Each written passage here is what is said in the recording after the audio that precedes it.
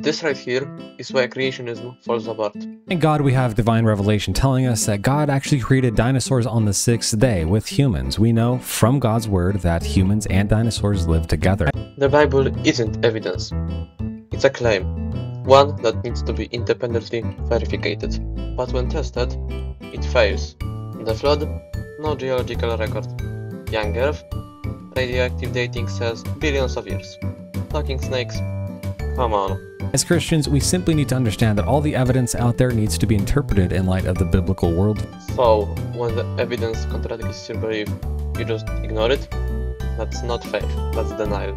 There's plenty of well-researched, peer-reviewed scientists out there who reject the millions of years date for these animals. Just because atheists say that, oh, all the scientists agree on this, doesn't mean that they're right. Alright, name one respected biologist, geologist, or cosmologist who says the Bible's account of creation is scientifically accurate. Spoiler, you won't. And no, accepting science doesn't make you an atheist.